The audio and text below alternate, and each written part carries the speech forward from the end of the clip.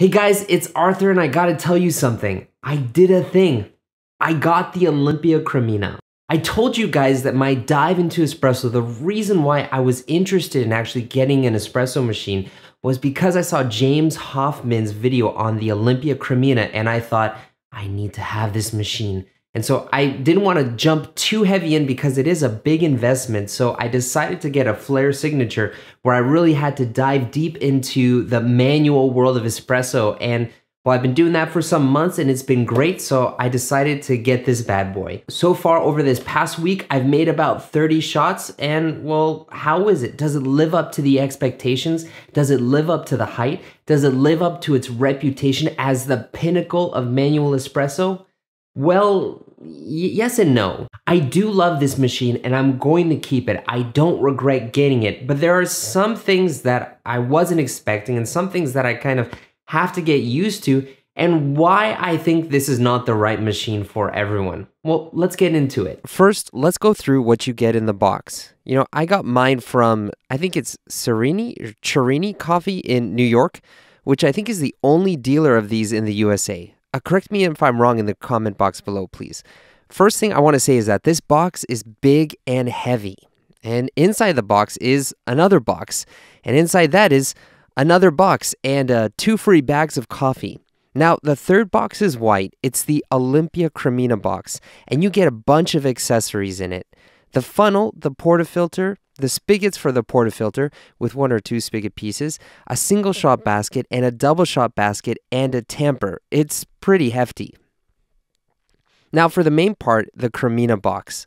When I opened it, I was surprised at how tightly packed everything was with a lot of shock absorption.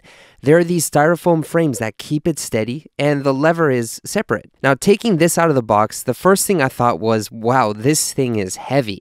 And I know everybody talks about it, but I really felt it. This thing weighs 11 kilos or 25 pounds and it's beautiful. The front is like a mirror. This thing oozes simplicity and feels really well built. I couldn't wait to use it. I got it ready, I got it set up, and I started to use it, and how was it? So using the Cremina is pretty simple. First, you gotta fill the boiler, you twist off the cap, put in the funnel, and fill it up while watching the level rise. It's kind of hard to see, to be honest. When it's full, twist back on the cap, and you know, I don't know why, but I really love the sounds of the funnel and the cap.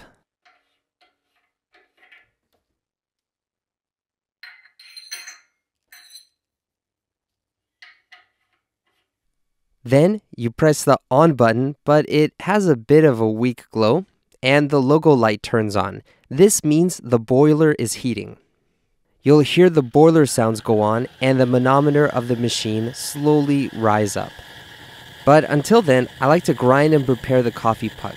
I prefer bottomless portafilters. The spigots get in the way for me. So I got the bottomless and prefer a double shot puck, about 15 to 16 grams. So I don't really use the single dose basket. I use the double dose basket. When the pressure inside the boiler hits about 1 bar, the light turns off and you move on to the next step. The next step is to bleed false pressure from the boiler by turning on the steam wand for a couple seconds. Now this is because the Cremina is a single boiler machine. Be careful though, from the steam wand, hot water will shoot out at first and it can get on you, so use a towel. I burned my legs a couple times. The next step is to preheat the group head. I recommend using this water to also preheat your cup. Slowly lift the lever and let the water come out for a few seconds. Next up, lock the portafilter into the group. At first, it may not turn to the right so much. Mine barely did, but now that I've pulled a lot of shots already, it goes to the right a fair bit. And then the next step is pre-infusion. Lift up the lever and hear the water enter the group head. Next, you wait for some drips to fall into the cup and then you pull the lever down slowly and let the espresso fall into your cup. Now, if you're grinding particularly fine, on the EasyPresso JX Pro that I use, that's a 140 to 150, then the espresso may not freely drip out. A tip for that is to rest your hand on the lever and let the lever come down naturally from the weight of your hand until you start to see some drips come out. Once that starts happening, pull the lever down to get the proper pressure, extract your espresso, and then you're done. Stir up your espresso and then enjoy. So that's how you use it. And, I've been using this machine pretty much multiple times a day for a week now, and there are some things that I like and some things that I don't like about it. So what do I like and what do I not like about this machine? Well, let's start with what I like about it. First, I like the design and the craftsmanship of it. It's simple to use, there's really no buttons other than the on and off button, and it's quiet. It's really well built. This thing feels like a tank. The design hasn't changed much since the 60s, which says a lot about its beautiful design. And, for me, I've never been a big fan of the 100% chrome steel or look of the Pavoni or the other espresso machines out there. I really like the accent colors on it. Now, because it's a simple machine, it's also very easy to repair and mod. When I look at the inside of a Gaggia Classic Pro, I see a ton of wires and mess, and it's kind of intimidating. The Cremina itself is really simple. I felt like I could get into repairing and working on the machine myself. In fact, I was able to put on a pressure gauge from Naked Portafilter with no problem. I just had to follow the videos, but I'll share about that in more detail in a future video. Using the Cremina really feels like I'm using an artisan's tool, a craftsman tool, and I feel like I can take part in that experience by using it. Another thing that I love about it is that it's quiet. The loudest sounds come from the steam wand and the preheating flush, but other than that, all you hear is the boiler. Even pulling an espresso is largely a silent experience. There's no pump sound, there's no sort of jittering. It just lets me focus on the moment to concentrate on the feel of the shot, and I really feel a lot of zen when pulling a shot on this. Another thing that I like is that there's a cover on the boiler so you don't get burnt.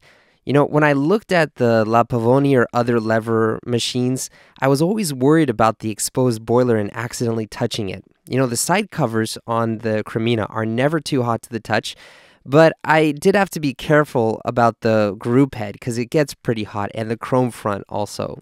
Another thing that I like is the temperature stability is amazing.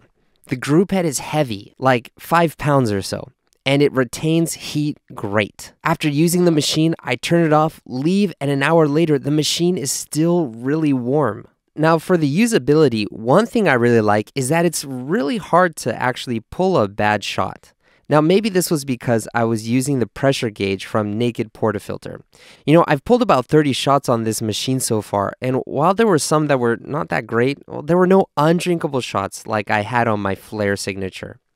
The water starts off really hot, but the group head acts as a heat sink and it can absorb a lot of that heat, so the water cools down throughout the shot, and so it's actually really good for taking the acidic edge off of lighter roasted coffees.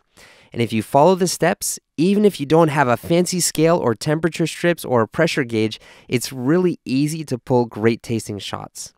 The only time I didn't get a good espresso is when I didn't trust the process and tried to second guess and do something else. Maybe add a little bit of extra water, or I tried to pull the lever down too far. When I got into my head and I got out of the sensory experience, well, that's when things started to go off. And this brings me to my favorite aspect of this machine. I really like the zen of this machine. I really don't know how else to explain it. Up until now, I've looked at espresso through a very analytical lens, closely measuring, dosing, water temperature, flow rate, pressure, and so on. But this machine doesn't need it. Instead of me forcing an outcome and me experimenting with it, I find myself filling the portafilter and just pulling out espresso. No measuring, not even a scale. I listen to the water during the preheat flush. I raise the lever and listen to the water flow into the group head. I feel how the grinds react to the lever's pressure, working with it to create beautifully tasting espresso. The water capacity of the group head is limited, and when I thought I didn't have enough water and pulled the lever down again for more water, I ruined the shot. When I thought the water wasn't going to pass through fast enough and I put more pressure on the lever, I ruined the shot. It works best when I slow down, become more aware, and almost communicate with the coffee.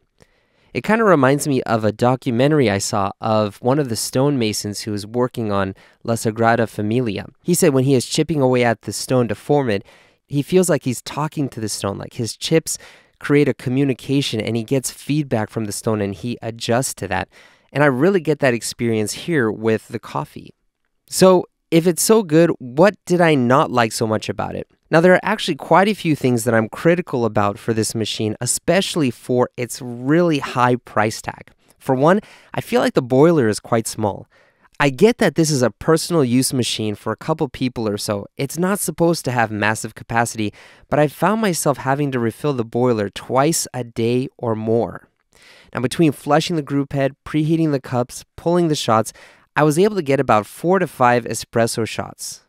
I mean, look here. Look at how much the water level dropped from this one flush. If you're doing milk drinks and using the steam wand, then you'll go through that even faster. If you want to make maximum 4 drinks per day, then I think this is an okay size. But if you have a family of 4 or more or have people over, be prepared to refill that boiler. And that means waiting for the machine to cool down and the boiler pressure to reach 0 again, which, because it has great heat stability, can take a really long time. Another issue I have is the limited water chamber in the group head. You have enough water for about 30 grams max. Now, this will be enough for many people, but if you want to do higher doses, maybe 45 grams or so, you're going to need to do a double pump. But when you do that, because you're getting new water from the boiler, the water temperature rises again and you drop the pressure for a bit. And I mean, I guess you can do a Fellini pull, but it's something you have to plan ahead of time, and it's very easy to ruin your shot doing that. Another thing that I don't like is that temperature control is difficult. The temperature of the water itself doesn't change, but when that water first enters the group head, it cools off a lot because the heat gets absorbed by the group head. Now, you can adjust how much it cools down by how much you preheat the group head with flushes. I put temperature strips on the outside, but they aren't the most accurate, and it measures the metal temperature, not the water temperature. But look at how long you have to flush it to get to a high temperature. And we know how precious water in our boiler is. But I did learn a little trick to lower the water pressure. You can lower the pressure in the boiler. On the manometer, the pressure tends to correspond to the heat of the water. So if you want to get cooler water for darker roasts, then you want to drop the pressure a bit. You can also use the steam wand to lower the pressure and to cool off the group head a bit. I did that and I saw an actual change with the temperature strips. Now, another issue in usability for me is that the water level is hard to see. On the water level, on the sight glass, there's a line for where the water is too low, but there's no line for the max. Because the top of the gauge, I guess, is the highest level. But more than that, because of the way the sight glass is placed, it's hard for me to see exactly how high the level of the water is. I find myself pouring in the boiler, then going down and look at the water level to see if I have enough, pouring more water, looking again, pouring more water, looking again. I want to be able to see the water level from the vantage point of filling up the boiler. Now, another thing that should have been obvious to me is that the group head gets really hot. Now, I know this is obvious, but one of the reasons I wanted to get a Cremina over a La Pavoni is because the boiler is covered, but I still have to be careful not to hit my hand on the group head. There were a couple times when I tried steaming milk and accidentally brushed my finger against the group head, and whoops. Another issue that's similar to the boiler capacity is that the drip tray is shallow. I find that after a preheat flush, a cleaning flush, and discarding the extra espresso, I get a full drip tray really fast, and especially if I want to raise the heat for a lighter roast and have to do an even longer pre-flush, well, it can get pretty full pretty quickly. And finally, I want to talk about the portafilters. The stock portafilters seemed nice at first, but I found that the screw from the head to the handle became loose a little bit easily, and so when I tried to tamp on the edge of the counter, the handle got loose and I had a mess on my hands. Now, to fix that, I got the bottomless portafilter, and I can also see the extraction from it. But one thing I didn't like about it is that there's a lip at the bottom of the bottomless portafilter, which means that I can't use larger baskets in it. Now, I understand why they did this. The group head water capacity is limited, but I still would have liked to play around with more extreme doses. So, who's the Olympia Cremina for? It's for the person who wants to experience the zen of manual espresso, for someone who wants their espresso time to be an intimate experience. When I was using the machine, it was really similar to the feeling I had when I was doing pour over before. I have my gooseneck kettle, I slowly pour in the water, I'm watching everything, I'm watching the grounds react, I'm seeing where the water goes, and a lot of it was based on sense. It wasn't very mechanical for me. And well, that's one of the reasons why I thought I really wanted this machine, was to have more of a human experience to it. And well, that's what you get with this machine. But on the other hand, if you're a mad scientist type who likes full control over all the variables and sees it as like an experience, as a science experiment, where you change this, how does the taste change? You change this, how does the taste change? Well, this may not be a great machine for you. I found myself wanting to use the Cremina in my experiments of trying to adjust variables to get the best flavor out of my beans, and I found myself coming frustrated with that. But when I didn't think about that, I didn't get a scale out, I didn't check the water pressure, I wasn't checking all these variables, and I just wanted to make a good cup of espresso. That's when the Olympia Cremina really shined, and one of the reasons why I love this machine. I bought this machine because I wanted a fully manual experience. And I wanted a fully manual experience because I wanted the highest control over all the variables to make the best cup of espresso. And as far as manual goes, well, this is the end game. This is pretty much as manual as you can go without going to a flare or something like that. But do I get full control over all the variables? Well, not really. So I'm going to keep this machine because I love using it, because there are days when I just want to get a good cup of espresso and enjoy the experience. And I'm not going to really try and mod it further than what I've done with the pressure gauge and the temperature strips because, well, that's not really where the Cremina shines. The Cremina experience is based in emotion, sense, and feeling, not in logic and science. And so to scratch my other itch, I'm going to get a decent espresso machine, the DECENT. Because while that may not be as beautiful, and personally, I don't really like the way it looks, and I'm not a huge fan of the design or the sound that it makes, it promises the level of control that I want in my experiment so that I can get the best flavor out of the coffee that I have. Now, that machine is about the same price as this machine right here, so it's gonna be a while before I can afford to get it. And until then, I'm gonna be using my Flare signature, and I'll be doing dialing in videos on both the Olympia Cremina and my Flare signature. Well, that's it for my review of the Olympia Cremina. Did you think I had left something out, or I should have said something else? You can let me know in the comment box below. And also, if you have any questions about using a Cremina, or you want to share your own experiences, please feel free to leave that in the comment box below too. I want to get a discussion started on this amazing machine. Until next time, enjoy your coffee adventures, and I'll see you in the next video.